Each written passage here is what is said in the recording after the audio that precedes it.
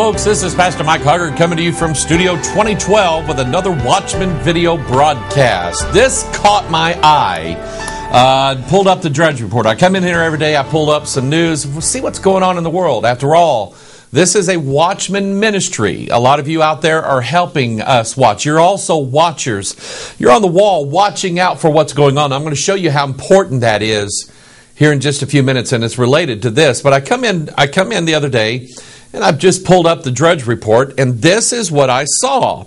Drudge Report, up from the ruins, and it has a picture here of. If you look very, very deep in the background, you see a tall building. Now that's the Empire State Building. In the foreground is the New World Trade Tower that they're building. And the date of this, in fact, let's look at the article. WTC's Freedom Tower to rise higher than the Empire State Building today. Now, let me just kind of tell you why this caught my eye. Number one, the symbolism of this tower. We're going to look at it here in a little bit. But the date that this particular thing happened, let's go back to the article. And what happened is that they were able to make the World Trade Tower, the one they're building, to replace the other two that fell down into a crumpled heap. I want you to think about that, because the Drudge Report headline was "Up from the Ruins." That means something, and I'm going to show you what it means. But on this particular date, April 30th, and you say, well, what's the big idea about April 30th, April Schmertieth? Who cares? Well, that's the day before May the 1st, and you're going, oh, okay, now May the 1st. I get May the 1st because that's the day the Illuminati was formed. We'll talk about that too in a minute. There's actually a particular reason why Adam Weishaupt formed the Order of the Illuminati. Actually, it goes by another name. We'll tell you what that is in a minute. There was a very important reason why Adam Weishaupt picked that particular day, and I'll show you why. But you need to remember something. This year was a leap year. So there was an extra day added into February. And again, I'm going to show you what all that means here in a minute. But look at this. So on April the 30th, in fact, if I look at the bottom here, the owners of One World Trade Center, look at the name, which will surpass the height of the Empire State Building today, are waging an all-out business war against its Midtown cousin, the Post has learned. So why is it that this made such big news? Why, and I want you to understand, why is it that on this particular day, April the 30th, did they have to report, and there was an idea that we have to make this building make headlines today by making it actually taller than the Empire State Building. So what happens is that in September 11, 2001, when both World Trade Centers towers fell, along with Building 7, and nobody still knows why Building 7 fell down, but it did, okay? We don't know why. But anyway, both World Trade Towers fell down to the ground, and so that made, and I remember hearing that on the news today, on that day, that actually made the Empire State Building once again the tallest building in New York City. Okay, so they enjoyed that for a while. Now, on this particular day, 11 years after, well, almost 11 years, not quite yet, but almost 11 years after 2001, we have the new, there's one tower going up, and it's supposed to be a certain height. It's not there yet, but actually on April the 30th, this tower reached, they put like a beam in place, like one beam, big deal. They put a beam in place that actually then made the One World Trade Tower taller than the Empire State Building. So now it goes in the record book, okay, on this particular date. I'm going to kind of teach you the language of symbols. You know that I really dig symbols, okay, like this one here. We're going to talk about this one actually today here in a little bit, if we get time. Anyway, the language of symbols. Why this building? Why does it look the way that it does? Why is it going to be as tall as it is? Why does it have to reach a certain height on a certain day? Why April 30th? Let's look at the symbolism of the tower. Some of this goes back to a couple of videos that we did. One was called the Babel Conspiracy. The other one was called the Beast of 9/11. But I'm going to kind of throw some new things in with you so that we get a little bit more understanding. Then we'll talk about the role of a watchman in relation to this. You're going to see this. First of all, let's look in the occult world, because in the occult realm, they love to use symbols. Symbols. Why? Because symbols mean something. They mean something on the outside. There's an exoteric meaning to a symbol. In other words, Thomas Nelson, they'll put this little symbol on front of the New King James Bible, and they'll say, that simply means the Trinity. Not really, because the Bible, of the inside, the Bible says that we're not to think that the Godhead can be graven with art and man's device. And so God said there is no symbol for the Trinity. Thomas Nelson said, oh yeah, it's a symbol for the Trinity. Somebody's not telling the truth, and I guarantee you it's not God. Okay, God is telling the truth here. So symbols have an exoteric meaning, and then they have an esoteric meaning, which means secret, hidden. It's something that they're not going to reveal. But I believe in a God and a Bible that reveals the deep and secret things. This is what he said in the book of Daniel. So the symbolism of the tower, according to the occult realm, we have a tarot card. Tarot cards are all about the transformation of man, or the future of man. Tarot card readers will lay out cards and say, this is your future. Actually, the entire deck of tarot cards predicts the future of mankind and how mankind is going to be transformed from a lower state to a God state, just like the devil promised in Genesis chapter 3. So here's the tarot card of the tower. Now I want you to notice this. This is really interesting. We have a tower, okay? And the tower is built by mankind, and then something happens. And I want you to notice that above this tower there's a crown. Now stop right here. Let's think about it. Some of this is real obvious if you just stop and think about it. A crown denotes a king. So this tower represents, I'm going to turn there already, represents a king. Revelation 9:11. Think about that. Revelation 9:11, the Bible says, and they had a king over them. Who is they? It's that scorpion, locust, devils that are being released out of the bottomless pit. They had a king over them, which is the angel of the bottomless pit. This king, his name is Apollyon, which means destroyer or destruction, or Abaddon, which means destroyer or destruction. Okay, what happened? 9/11, destruction. So look at this card again. We have the tower with a crown on it. Okay? And the tower is being struck by lightning and flames, and you have people falling out of windows, and the tower catches on fire and it falls to the ground. That's exactly what happened September 11, 2001 with those two towers. They were struck, fire, people falling out of the windows, they crumpled down to the ground. And they represent a king. Now this king, according to Revelation chapter 9, the beast, he's going to rise up again. And Revelation 17 tells us something interesting about the beast, is that there are 7 kings. 5 are fallen, 1 is, and 1 is yet to come. And the beast is the 8th and is of the 7.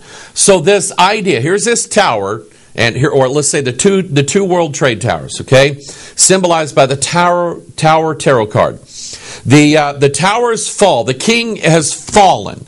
The king has been he's been toppled, as it were. So that was the imagery that we got September 11th, 2000, or 9/11. That was the imagery that we got. Okay, but here's the real meaning of the tower. We look at it again.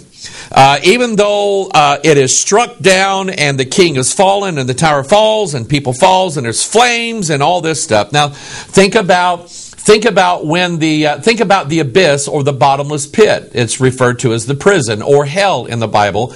and it has flames. Okay? So I want you to understand this. We have the flames, we have the rubble. Literally, if you remember on that day, the two towers literally disintegrated into ashes and dust. They were hauling off a major portion of the World Trade Tower, not with huge cranes, but one shovel at a time, one bucketful at a time, is full of ashes, debris, human remains. We will never forget where we were on that day. But it was meant to put an image into our minds. The imagery of symbolism. And so the king is fallen, representing by the towers falling down.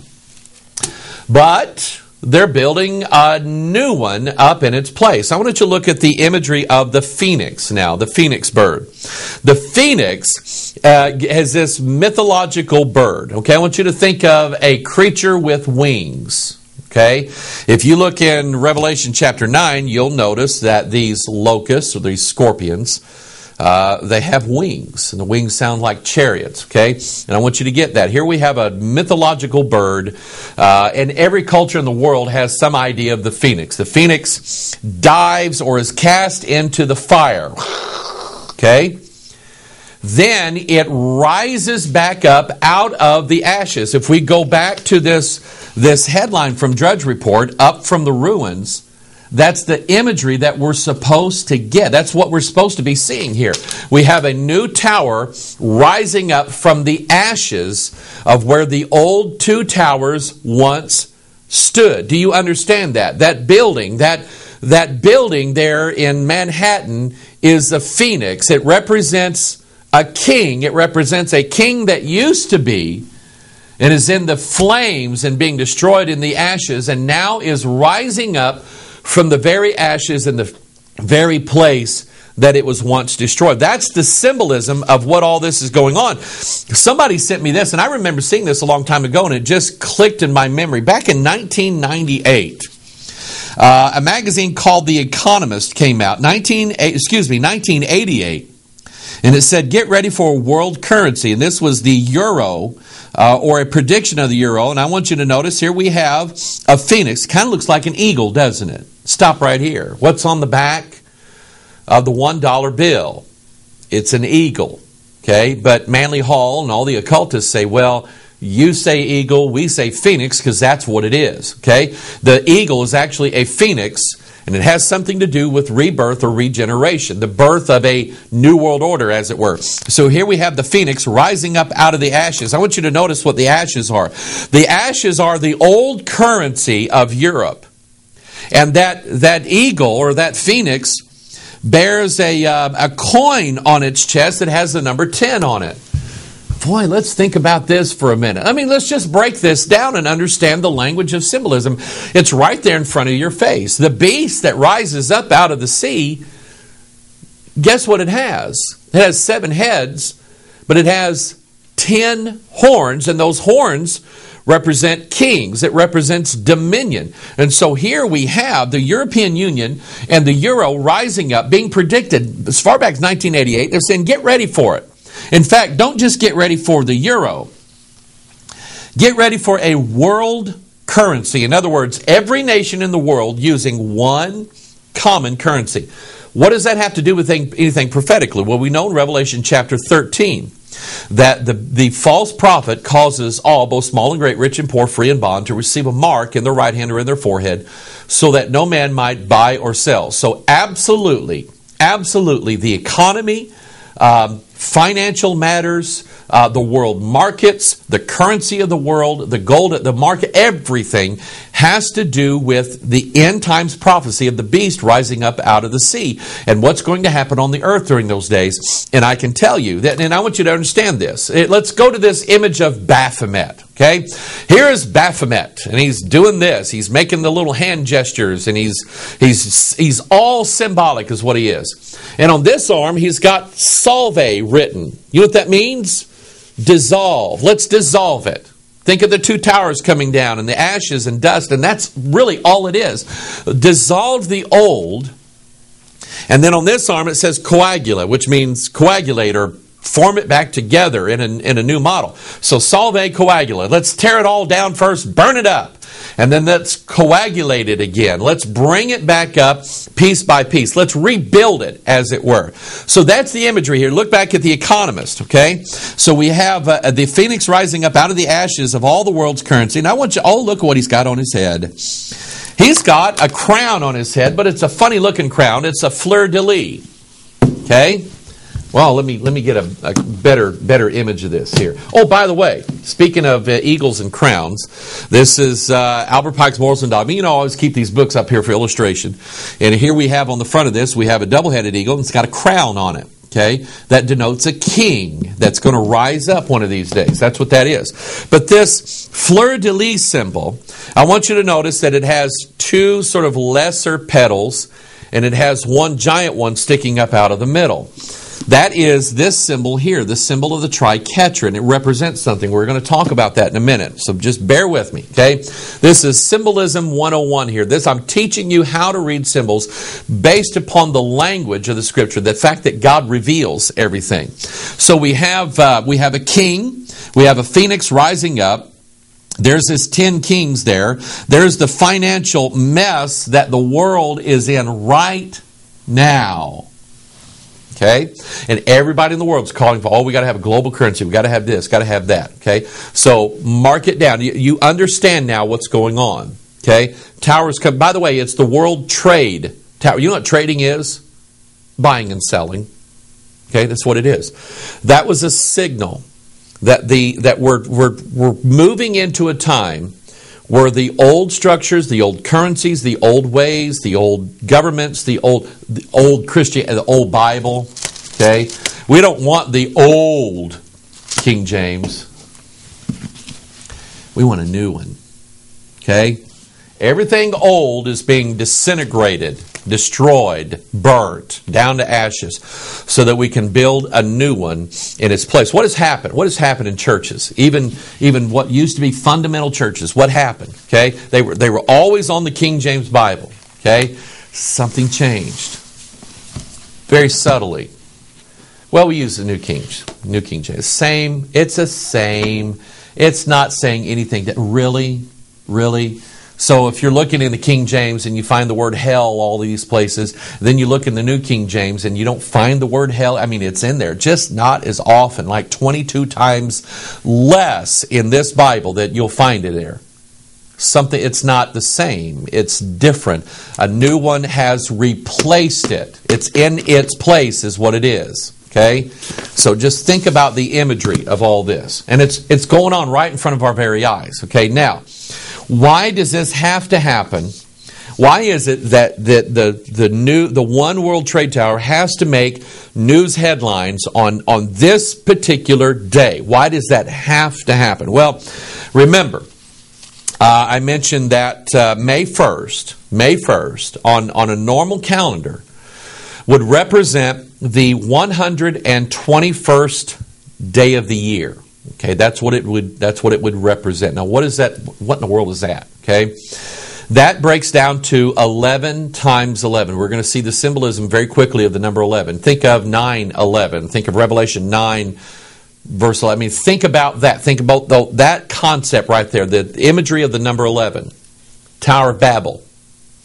Okay, Tower of Babel. Think about that. So May 1st would be, in a normal calendar year, the 121st day of the year, but not this year. This year, leap year, we stuck another day into February, and so now that puts everything ahead.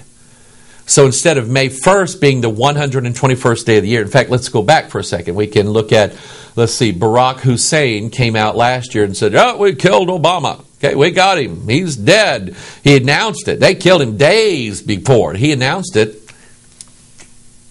May 1st. Okay, May 1st, 121st day of the year. George Bush, okay, does the same thing. Flies out, and you remember on that aircraft carrier, flies out on May 1st, stands there and says, we won the war in Iraq. Okay, we got them. Okay, well, that was a little premature, wasn't it? Okay, but it had to be on that particular day, the 121st day of the year. So April 30th, 121st day of the year this year, that's 11 times 11. We mentioned Adam Weishaupt. Adam Weishaupt was, he was a Jesuit priest, Roman Catholic. You know, the good guys, right? Okay, Jesuits are the CIA of the Vatican. They know all and see all. Okay, that's their job. Their job, they have an agenda, and it's not to make everybody in the world a good Christian. Their job is to grab as much power as they humanly can and not stop until the entire world is ruled over by Rome. That's their job. That's what Ignatius de Loyola started. So here we have a Bavarian Jesuit priest by the name of Adam Weishaupt. Okay, so he's Bavarian. So he's Adam Weishaupt. And Adam Weishaupt started an organization called the Order of the Illuminati, which the Illuminati simply means we've been illuminated. Okay? We see the light. It's not the light of the gospel. It's an angel of light. Someone who is appearing as an angel of light. So their illumination does not come from God. It comes from Lucifer, the illuminated one. Okay? That's where it comes from. The light bearer. So Weishaupt forms the Order of the Illuminati, or actually it's referred to as the Order of Perfectibilists. That's a big word. What does it mean? Perfectibilists. The Order of Perfectibilists was basically like this. We think that mankind can do better. We think there's a hidden potential in all of us that can rise up out of the deep, dark recesses of our inner being and come to new life. We think actually man can become perfect. We think man can become God and never die again, never have another disease, and never have any sickness, and actually have superpower. That's what the Order of Perfectibilists was all about. It's about bringing about a situation on earth where mankind realizes and actually becomes his own God. Jesuit priests did that. Okay? And everybody says, well, it didn't last long, blah, blah. Oh, no. The principles of the Illuminati or the Order of Perfectibilists have infiltrated. Everybody says, well, it went into Freemasonry. Well, yeah, it did. But then it went a lot of other places, too. It's right now, according to Marilyn Ferguson of Aquarian Conspiracy, she says we're everywhere. We're in all the churches and all the Bible colleges and all the educational institutions. We're in all the businesses, governments. We're at the bank. We're at the supermarket. We're in the commercial people, the people that make commercials and advertise it. We're everywhere. We got our people everywhere. So this concept has just moved out, and it's covering the entire world right now. What year was that? May 1st, 1776. Now we look at another a building rising up now. It's the unfinished pyramid on the back of the $1 bill. It says Annuit Coeptus, which means he favors the birth. A Novus Ordo Seclorum, or a New World Order, is what that means. And look on the bottom of that pyramid. MDCCLXXVI. That's a funny word. Okay, that's how you pronounce it. Okay, it's actually a number. It's Roman numerals, and the number is 1776. Oh, look, that has everything to do with the formation of our country, doesn't it? Well, I don't know. I do know that on the 121st day of the year, Adam Weishaupt formed in 1776 the Order of the Illuminati, the Perfectibilists, and it's all about bringing up out of the ashes of dead mankind a new world order. Something is rising up, and it's unfinished yet, but it's being worked on right now. It's being built and being worked on right now. That's the symbolism. So we go back to the Freedom Tower. Okay, we go back to the Freedom Tower. The goal is to make this building 1,776 feet tall exactly. Okay. Now, they're going to do this by way of putting a radio antenna up on top of it in order to reach that exact height. It's kind of like cheating, okay? It really is only this tall, but if we stick this big antenna up on it, it's going to make it 1,776 feet tall. That's the goal. That number matches what's on the bottom of this pyramid, which is the same year that Adam Weishaupt formed the Order of the Illuminati on the 121st year, day of the year, which happens to be the exact day that now the Freedom Tower is back in the news as being once again, it's king of all the... Get it? Get it? It used to be, on September 11th, 2001, it used to be the king of all the buildings in New York City, but it was cast down. Now, on the 121st day of the year, on this exact day, now it's back as the king of all the buildings in New York City. Do you get it? Okay? And let me just explain. And you're going, oh, come on.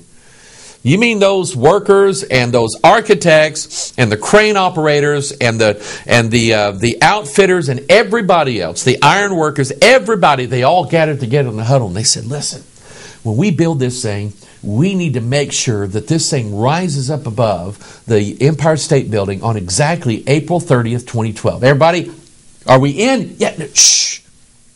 Don't tell anybody. It's a secret. Oh, no. That didn't happen. It didn't happen. Okay? This is why conspiracy ideas don't make sense to some people. They say, are you kidding me? That many people could not be in collusion together and nobody's saying a word about it. That's insane. You're right.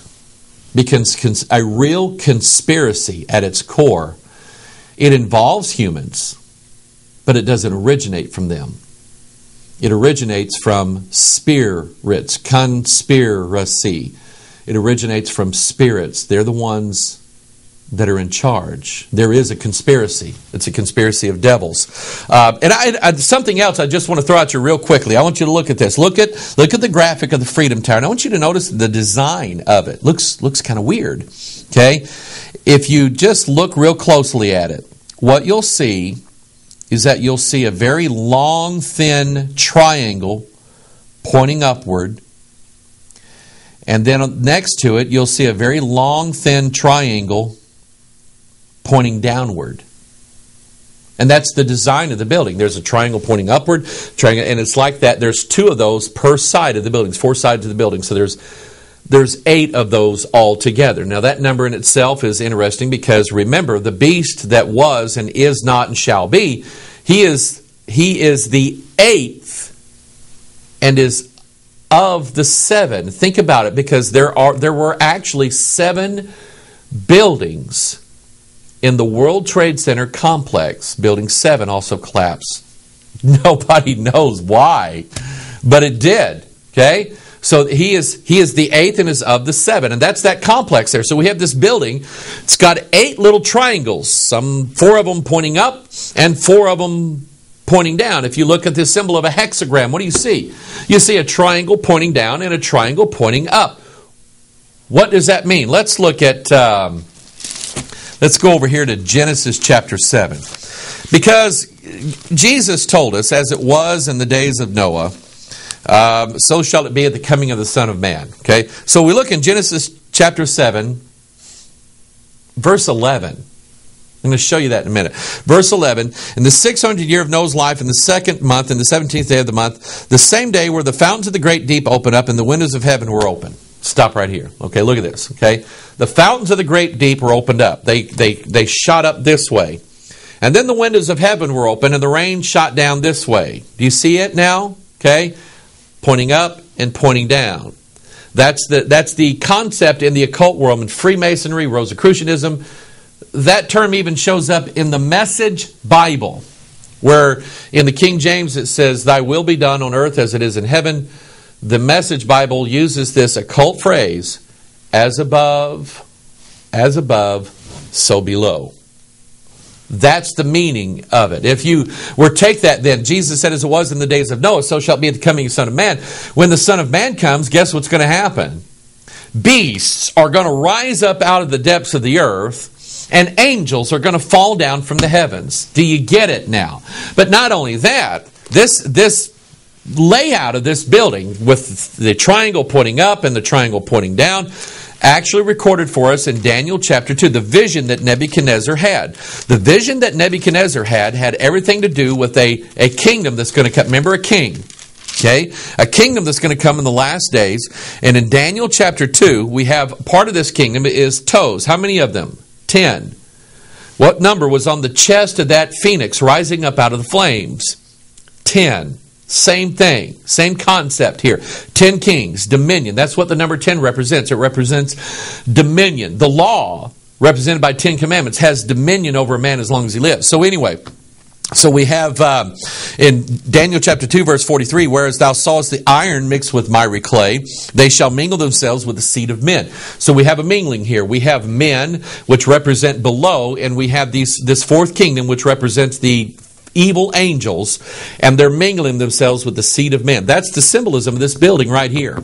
Okay? It's all about building the New World Order, putting together you remember the video we did called The Missing Piece, putting together the missing piece of the Antichrist.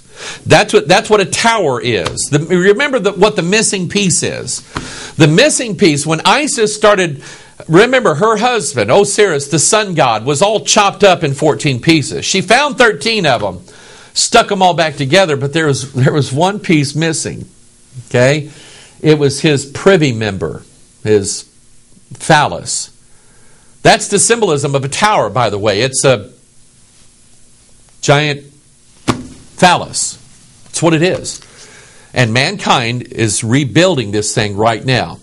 The symbolism of the number 11. Let's look in Genesis chapter 11. This is where we're going to get our understanding from. The whole earth was of one language and of one speech, and it came to pass as they journeyed from the east that they found a plain in the land of Shinar. That would be Sumeria. And they dwelt there, and they said one to another, Go to, let us make brick and burn them throughly. And they had brick for stone. I want you to notice this. Brick for stone. They had slime for mortar. And I want to stop right here. What construction trade works with bricks? Okay? Let's think about that. They had brick for stone and slime they had for mortar. And they said, Go to, let us build us a city and a tower whose top may reach into heaven, and let us make us a name. There it is right there, a name, lest we be scattered abroad upon the face of the whole earth. And there you have the famous Tower of Babel. They actually, when God came down upon this situation, saw what they were doing, He scattered them all over the place, and the building went into ruin. So back to this headline here, up from the ruins, that's what that means, is that the Tower of Babel, the real one, is being rebuilt right now. What does that tower represent? I want to look at, back in Genesis chapter 11, it says the whole earth was of one language and one speech. It was all about everybody united together. Come on, let's just get along. Think about what we can do together. Okay? Think about the name that we can make for ourselves. You hear this from the church, you hear this from the government, you hear this in politics, economic, you hear this everywhere. There's a call for all of us to have everything in common. Let's have a global currency. Let's have a global government. Let's just have one religion. That way there'll be no more religious wars. Let's just do that. And that's what they were doing back in Genesis chapter 11. If I go back to this article, okay, that talked about that, the World Trade Center's Freedom Tower to rise higher than the Empire State Building today. The owners of the One World Trade Center. I mean, there it is. Okay, it's the One World Trade Center. That's what it represents. It's a symbolic representation of rebuilding the oneness that existed before God came and confused the languages and scattered the people in Genesis chapter 11. That's what that is. That's why that focus on the number 11 is so regarded here. We go back to Genesis 11, verse 6. Look at what happened here. Okay? And the Lord said, Behold, the people is one, and they have all one language, and this they begin to do, and now nothing will be restrained from them, which they have imagined to do. Go to, let us go down, and there confound their language, that they may not understand one another's speech. So the Lord scattered them abroad from thence upon the face of all the earth, and they left off to build the city. Therefore is the name of it called Babel, because the Lord did there confound the language of all the earth, and from thence did the Lord scatter them abroad upon the face of all the earth. And I want you to understand this tower in this city represents this king. That's what the tower represents. It represents a king that has been destroyed. He's put into the pit. He used to be king. Now he's destroyed. He's put in the pit. Okay, and God says we're just going to leave him there. But they're going to put him all back together again and raise him back up out of the flames, out of the ashes of the fire that he went into. That's what this number 11 is all about. Go to Daniel chapter 7, verse 7. After this I saw in the night visions, behold, a fourth beast, dreadful and terrible and strong exceedingly, and it had great iron teeth. That's the iron kingdom that Daniel saw. And it devoured and brake in pieces and stamped the residue with the feet of it. And it was diverse from all the beasts that were before it, and it had, look there, 10 horns. And I considered the horns, and behold, there came up among them. Stop right there. Look at the language. There came up among them another little horn, before whom there were 3 of the first horns plucked up by the roots. So we have these 10 horns, okay? Like this, like a 10-point buck, okay? We have 10 horns. And then out of the midst of those 10 horns rises one more. What is that? That's 11. That's who that is who that number represents. Go look in Revelation chapter 9. Let's look at it. Revelation chapter 9.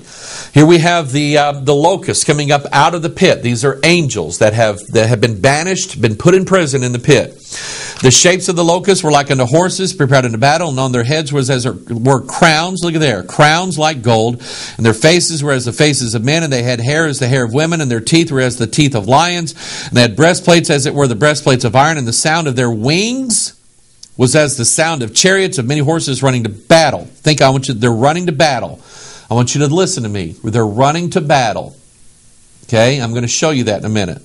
And they had tails like unto scorpions, and there were stings in their tails, and their power was to hurt men 5 months. And they had a king over them, which is the angel of the bottomless pit, whose name in the Hebrew tongue is Abaddon, but in the Greek tongue hath his name Apollyon. Now, the Bible's giving you a description of these angels, of what they look like, and it's using symbolic language, but it's literal. This is how they look. They actually have wings. They actually have a face of men. They have hair like women. Okay? So the Bible will explain to you all of those symbols all throughout the Scriptures. But I want us to do something. I want us to do something interesting. I want us to count.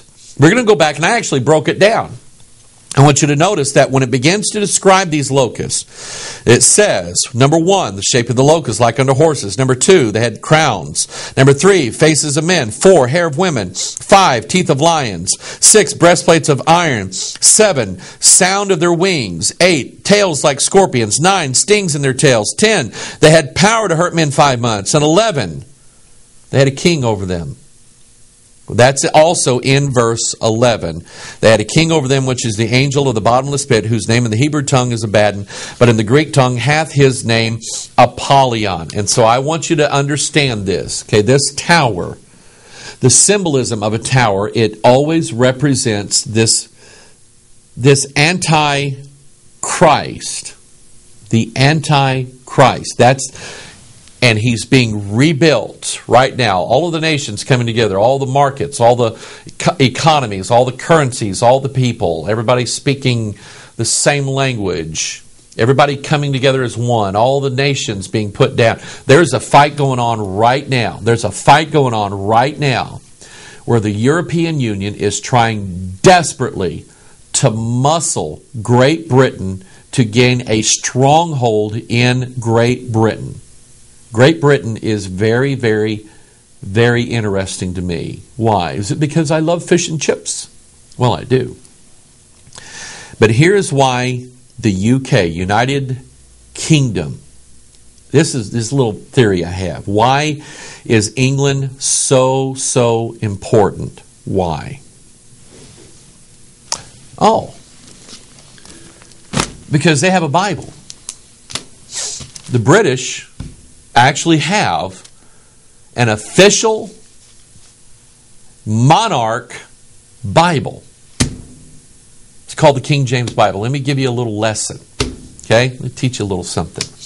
You've heard, and let me give you a difference here. In America, okay? This is the old King James. Oh, it's so confusing. I just can't understand anything it says. This is the new one that's taking its place. You follow me, okay? This Bible, if I open up the front page here, the Holy Bible, New King James Version, copyright 1979, 1980, 1982 by Thomas Nelson, Inc., Nashville, Tennessee. All rights reserved. Oh, look at this. Written permission must be secured from the publisher to use or reproduce any part of this book except for brief quotations in critical reviews or articles.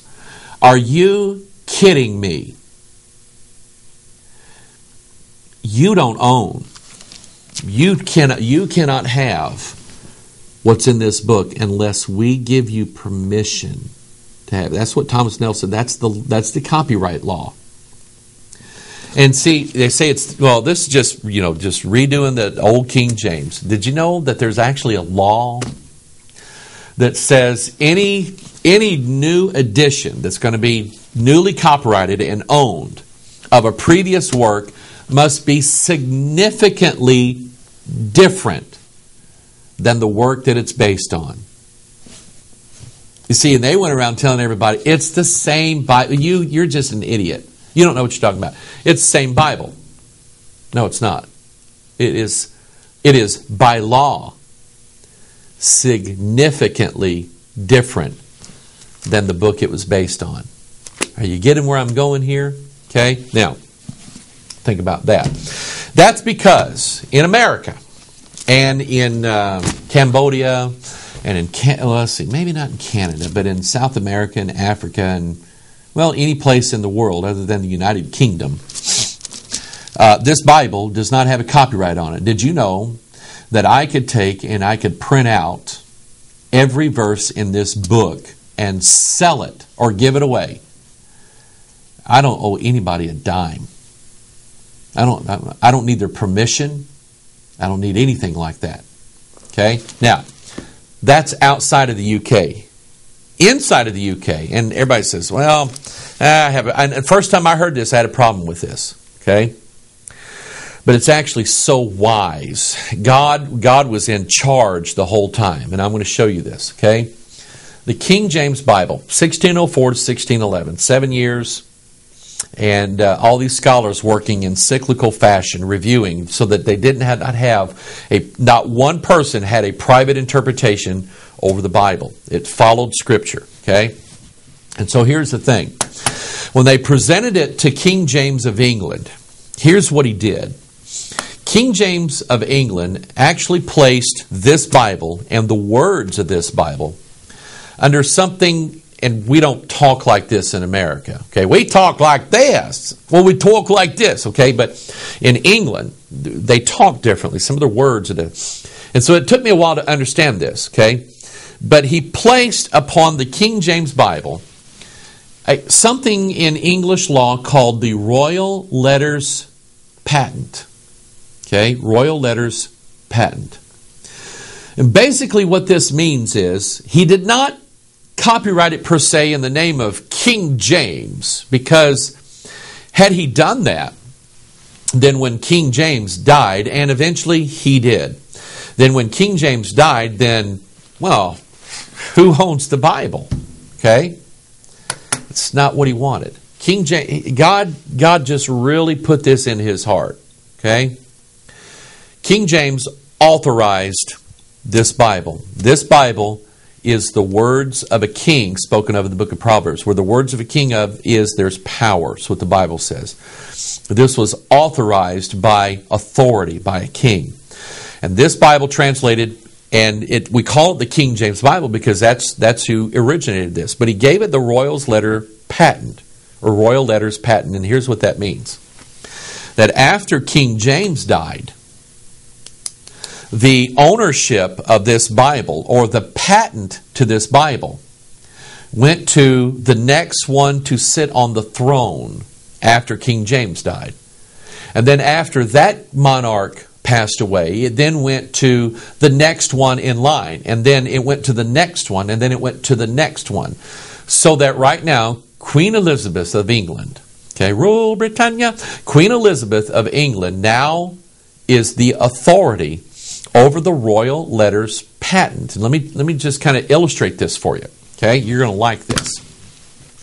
Some say, I have a problem with this. Cambridge and Oxford University, they are the ones who administer the rights to this Bible. And let me tell you what happened. A few years ago, I don't remember how long ago, a few years ago, there was a lawsuit in England. Okay? The guys, they put on wigs and they go into a courtroom. There was a lawsuit. And the lawsuit was on behalf of sodomites in England.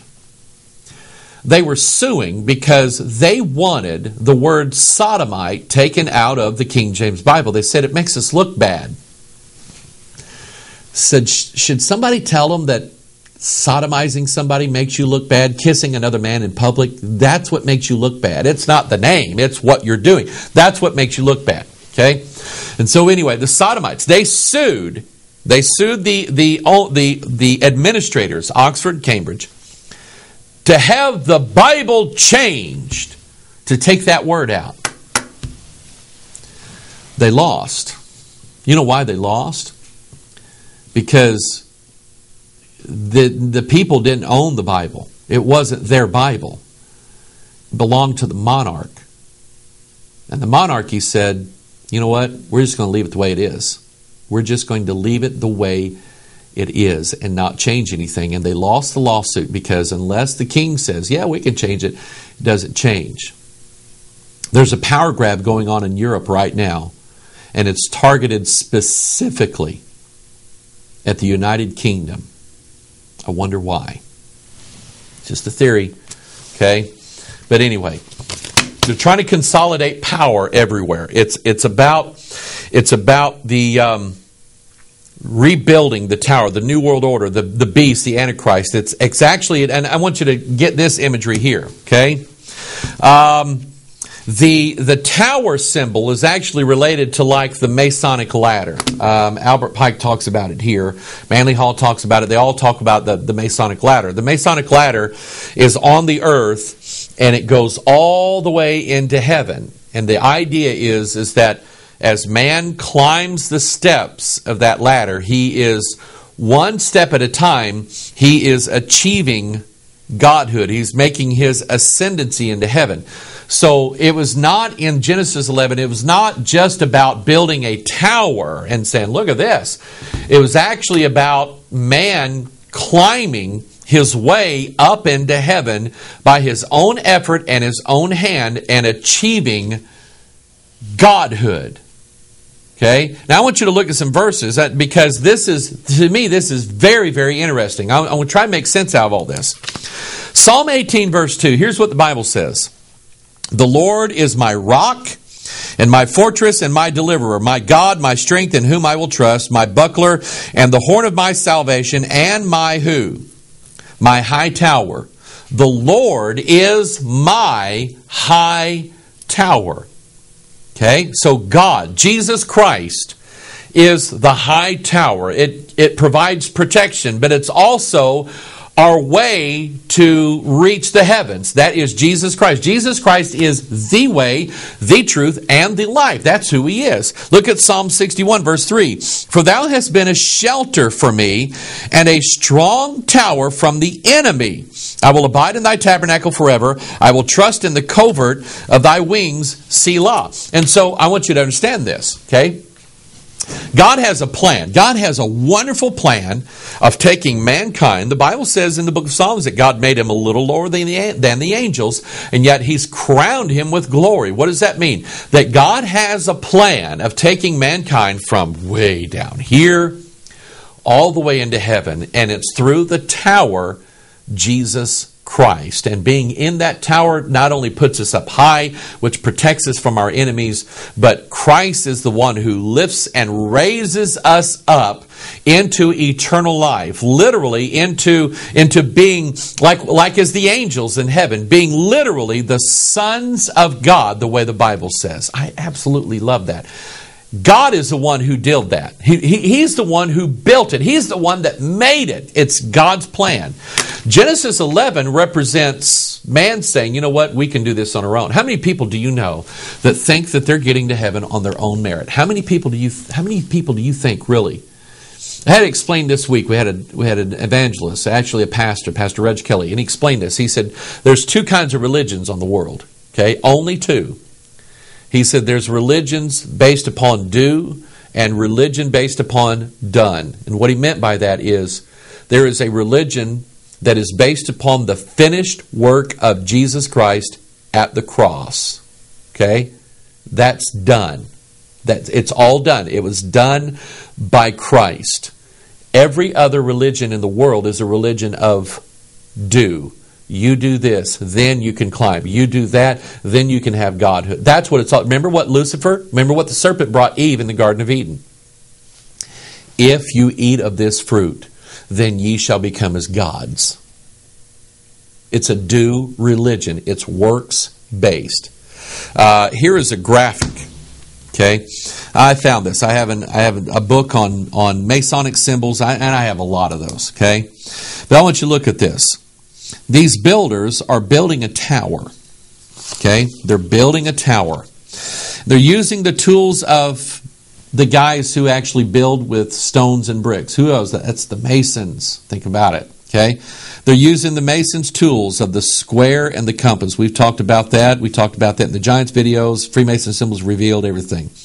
They're using the tools of the square and the compass to build a man-made tower that reaches into heaven. The whole concept behind the missing piece video was the fact that rather than God making a city, rather than God making a tower, Mystery Babylon is encouraging and coaxing man to rebuild this thing for her, to represent. If the strong tower represents Christ, then there is a tower that represents, guess who? Anti-Christ. That's the representation of it. Look at back in Genesis chapter 11, verse 3. Look at that. Okay? The Bible says, and they said one to another, go to, let us make brick and burn them thoroughly. And then I want you to look down in verse 4. It says, they said, go to, let us build us a city and a tower whose top may reach into heaven, and let us make a name, lest we be scattered abroad upon the face of the earth. I want you to notice I have those words underlined. Where they said, it's exactly 46 words there. Now, you've probably watched these videos enough, you know where I'm coming from on this. Okay, 46 is the number of chromosomes where our DNA is stored. What are we hearing about now in all the news stories about DNA? Yeah, we figured DNA. We're reading it like a book. It's a book that we think there needs to be some adjustments made to that book. We're gonna rebuild it. We're gonna remake it. What is Masonry all about? Okay, you know what Albert Pike says here in 800 pages of Morals and Dogma. He says it's all about rebuilding a temple. What is a temple according to the Bible? It's the human body. 46 chromosomes where the DNA is stored. Now I'm going to compare that. I'm going to compare that with Genesis chapter 2. Okay, I want you to look at this. Adam said, this is now bone of my bones and flesh of my flesh. She shall be called woman because she was taken out of man. Therefore, shall a man leave his father and his mother and shall cleave unto his wife, and they shall be one flesh. Now, again, these words that are underlined, that Adam said, exactly 46 words in the King James Bible. Now, I want you to, here's where I'm going with this, okay? I want you to notice back in Genesis chapter 11, it says, go to, let us make brick, okay? And let us do this. It's all about human man effort. Guess who the bricks are? Guess who the hewn stones are? See, the masons, they used the square and the compass to carve out stones to make these buildings with. Okay, it's the masons' tools. That's what they're using them for. So guess what the brick of this new Tower of Babel is going to be? Guess what it is? Here's a graphic. When they were putting together the European Union, trying to sell it to everybody, I want you to know, this poster came out. Europe, many tongues, one voice. Look at the building that's in the back. Oh, let's stop right here. Look at 1, 2, 3, 4, 5, 6, 7, 8, 9, 10, 11. 11 stars there. Think about it. Genesis chapter 11, the 11th horn that rises up, the 11 things, and the king, the beast of 9/11, the Antichrist. That's what that's referring to. The stars, they're angels, they're angelic creatures. That's what that's referring to. But I want you to notice that we have the Tower of Babel and it's being rebuilt. See the scaffold there and the crane? They're rebuilding the Tower of Babel. But I'm going to do a close-up here. Look down at the bottom of that. Look at this next graphic. Notice that we have people, but they have like square bodies and square heads, and there we see a guy with a hammer in his hand, and he's working. He's making what? He's making, see, the people are the bricks of the new Tower of Babel. It's about humanity. We got to build this tower with humanity. That's why we got to collect everybody as one. If you take one brick out, the whole building could fall. So we have to have everybody in on it. We have to have everybody on it. That's why there's a one currency, a one religion, one government, one philosophy, one everything. And it has to be that way. So the idea is collectivism, socialism, communitarianism. You call it what you community, call it what you want, but it's the idea that everybody has to be in on this or it won't work. And the bricks of the new tower are humans being reshaped and reformed by man. Isaiah chapter 9, verse 10. Look at what it says. The bricks are fallen down, but we will build with hewn stones. The sycamores are cut down, but we will change them into cedars. You see, there's a plan. There's a plan. The plan is that, the bricks have all fallen down. The two towers, they fell. We're going to rebuild it, but we're not going to rebuild it with bricks. Oh, no. We're going to rebuild it with what the Bible says is hewn stones. Stones where the masons, the men, took hammer and chisel and they squared a compass and they hewn the stone. It's the work of man is what it is. Okay? It's the work of man that's hewing out the stones that's going to build this new tower, this new world order, this Antichrist. When he rises up, it'll be because the workmen reshaped the stones to fit the image so we could build the tower back. Are you understanding this? It says the bricks are fallen down, but we will build with hewn stones. Okay? Now I'm going to contrast that with, I want you to notice this, Exodus chapter 20. The Bible says, if thou wilt make me an altar of stone, thou shalt not build it of hewn stone, for if thou lift up thy tool upon it, thou hast polluted it. Now I want to stop right here.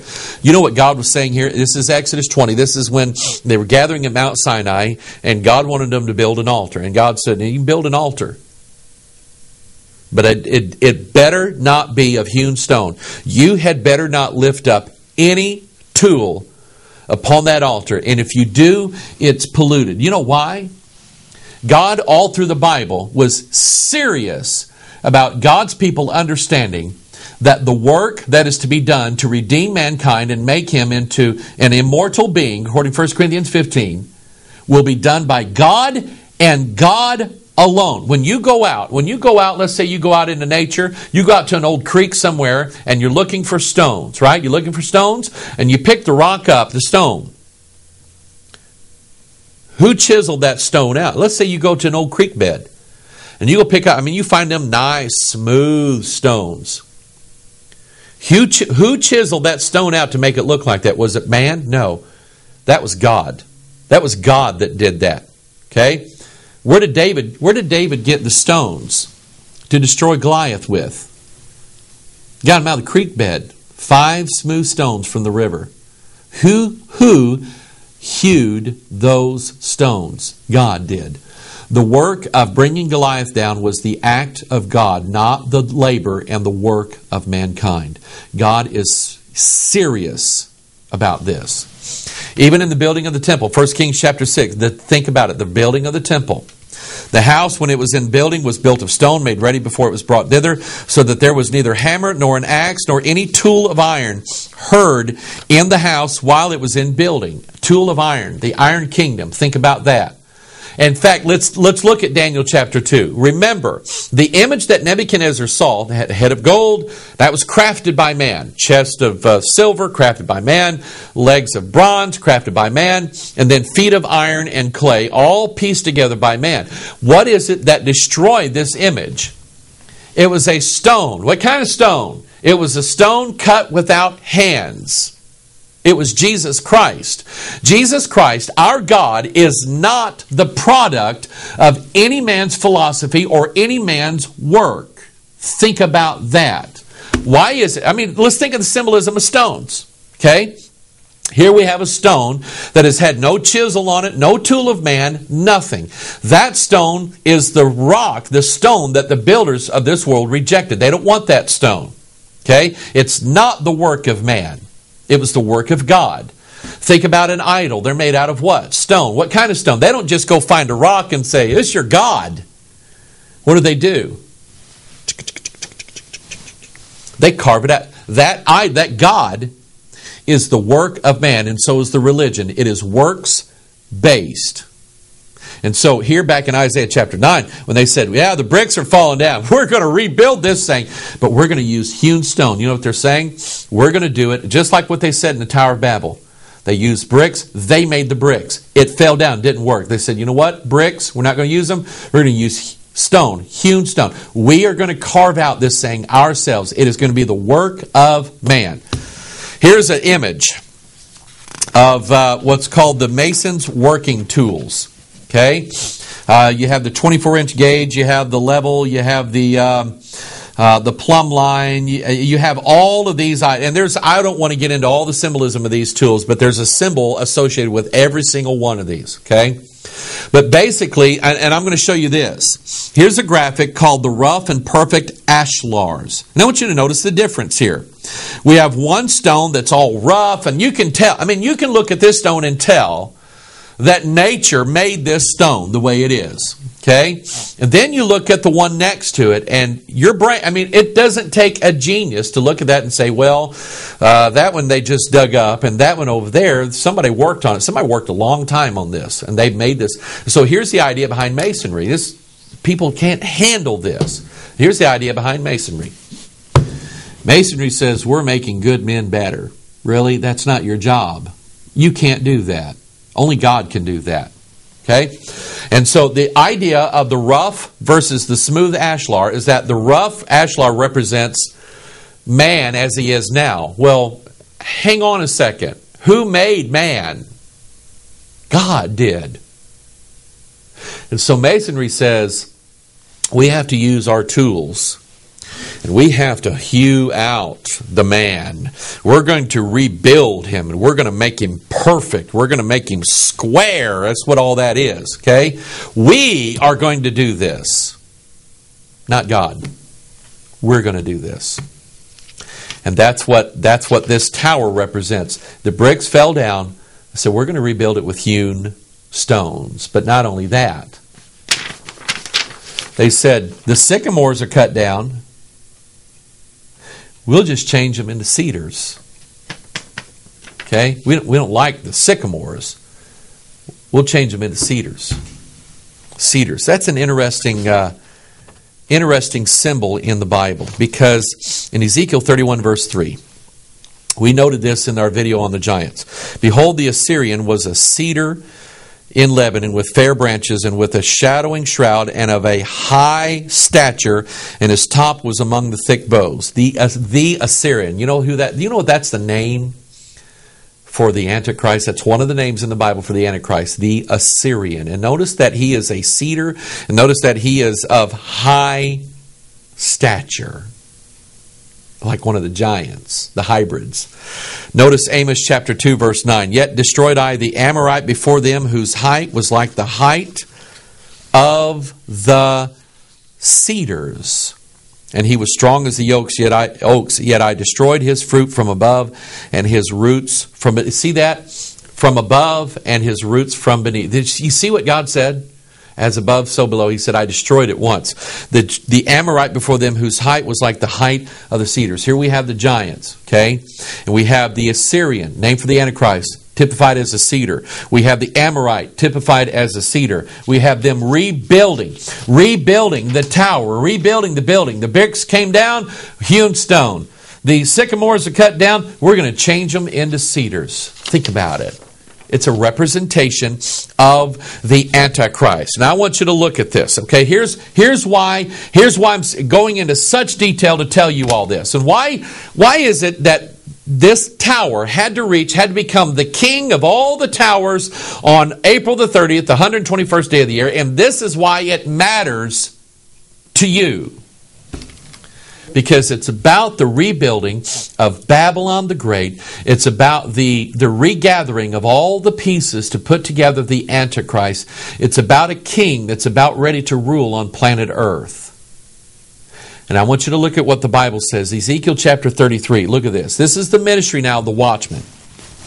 Ezekiel 33, Son of man, speak to the children of thy people, and say unto them, when I bring the sword upon a land, if the people of the land take a man of their coast, and set him for their watchman, if when he seeth, look at here, the sword come upon the land, he blow the trumpet, that's the Bible, and warn the people, then whosoever heareth the sound of the trumpet, and taketh not warning, if the sword come and take him away, his blood shall be upon his own head. He heard the sound of the trumpet, and took not warning. His blood shall be upon him, but he that taketh warning shall deliver his soul. And so here God says, watchman, you're watching.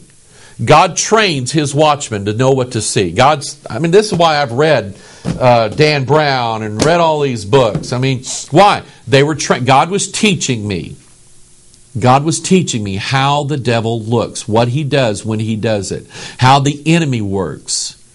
So I've just been in training. Not everybody's cut out for this. Not everybody's interested in it. But God has made me. I want to know. I look at this symbol on this Bible and I'm going, I want to know what that means. I want to know. So God has trained me into knowing this. Why? Because the farther away that I can spot the enemy, the better off the people behind the wall will be.